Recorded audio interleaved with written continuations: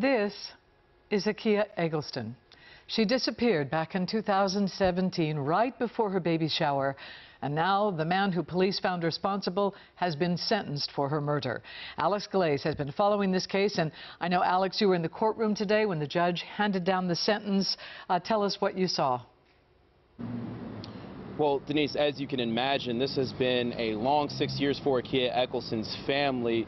But the family members that I spoke to today say that they do believe that justice was served. Now, the state was asking the court to sentence Michael Robertson to 2 consecutive life sentences, the maximum sentence allowed by state law, instead of 2 concurrent sentences, as they sought justice for both Akia Eggleston and her unborn son.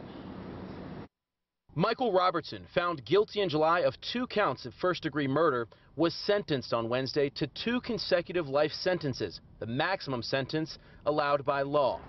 Family members of Akia Eggleston tell WJZ they believe justice was served. Mr. Robertson will spend, hopefully, the rest of his natural-born life in a concrete box where he will never have the freedoms again that have been afforded to so many people.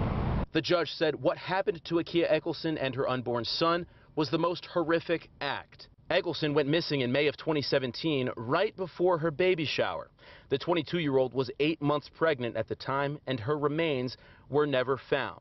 Prosecutors built their case against Robertson with circumstantial evidence. They said Robertson was the last person to see Eggleston alive, and he searched dumpster and trash collection schedules after she went missing. In court, Akia's aunt Zenobia described how she gets phone calls at all hours of the day from people anytime a body is found. Zenobia says she waits for the medical examiner's office to open just to see if Akia has been found.